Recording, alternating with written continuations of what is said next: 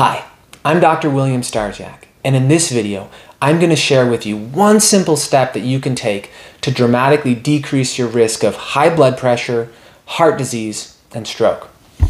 It's as simple as this. If you take 30% of the salt that you use to cook with, whether it's the pink Himalayan salt, or it's sea salt, or it's iodinized table salt, it doesn't matter. All those salts, the dominant component is sodium chloride. If you take 30% of that and you replace it with potassium chloride, which is easily purchased online through your preferred vendor, you could probably also find it in a local health food store.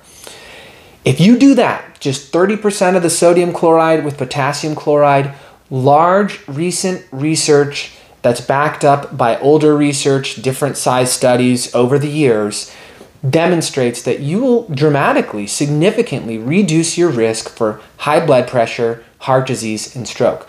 And this is because potassium actually blocks, it counters the blood pressure raising effects of sodium.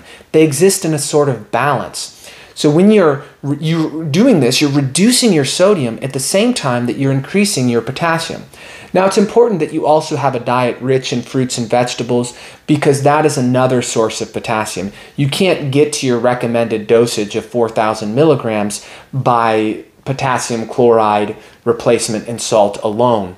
You still need to have fruits and vegetables. But it makes it much easier because you're reducing sodium at the same time that you're increasing potassium.